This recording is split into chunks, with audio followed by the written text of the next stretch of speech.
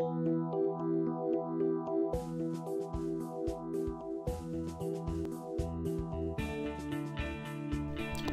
just bought this Cisco 2900 for my lab.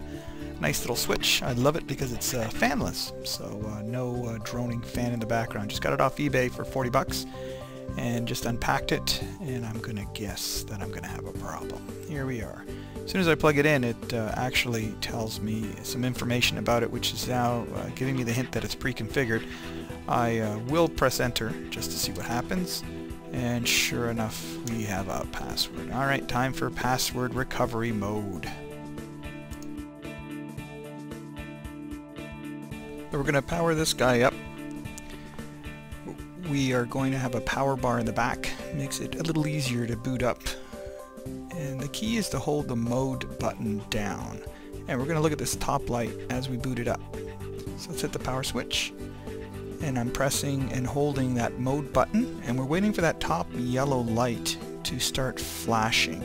And it should happen any second now. Here we are. So now we'll go back to the PC and telnet in.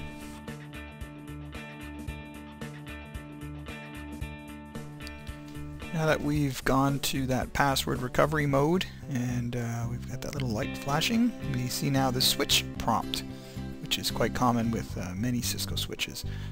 So let's start typing. First thing we're going to type is flash init. Let's see how many typos I can make.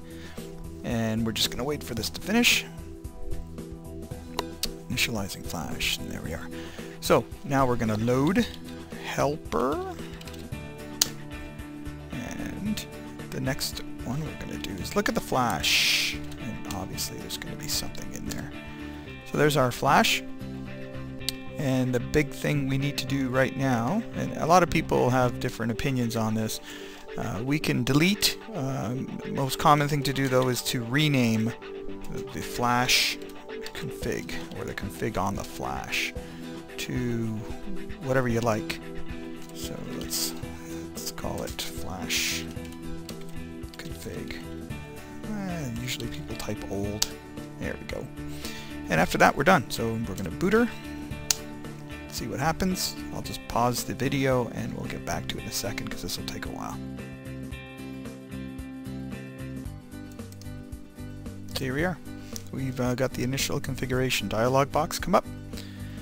It's up to you what you like to do, and most people type no to get started. And this is, again, this is entirely up to you. A lot of people at this point will rename that config.old back to config.txt. I don't need any of that. So this is entirely up to you what you'd like to do. So from here you can just get in and start configuring. Some people will just do a write mem, just to write the current configuration, and that's it. I was just thinking, now that we've got this switch all cleaned up and booted, why not just do a basic config? Why not? So let's just go to enable mode. We'll show our running config just to make sure it's empty. There's nothing in there. Yeah, there's nothing in there. Great. So config terminal, config T. So we're ready to go. The first thing we'll do is type in our host name. We'll give our switch a name, and all of our switches in the lab are named after Family Guy characters. So the other little 2940 is Stewie, and this will be Lois. There we are. The next thing we'll do is give it an IP address. So we'll go to VLAN 1. Whoops. Caps lock is on. That should be fine.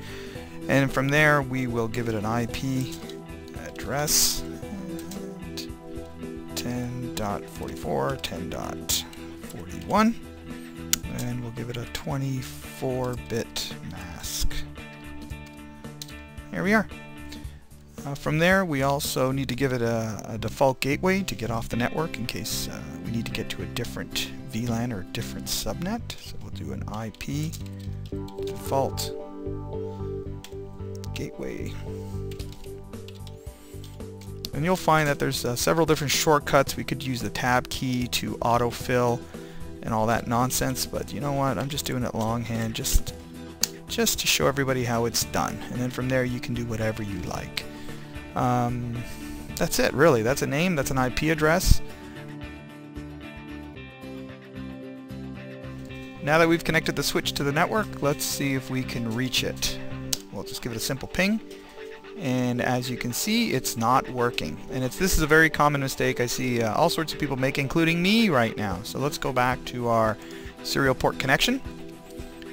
And we'll go back to enable mode.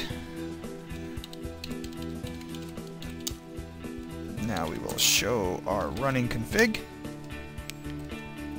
And if you take a look, the most common mistake I see people make is you forget to take the shutdown off of VLAN 1, which has our IP address. So basically, VLAN 1 has an IP address, but we have that interface shut down.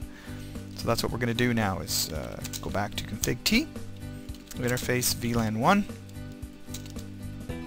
From here, just no shut or shut down, depending on what you're more comfortable with. And we'll get out of all that nonsense. We'll go back to our pinging screen. And we'll cross our fingers, and there you are. Now we can ping it. Excellent. So we're good to go. Have a good day. Bye for now.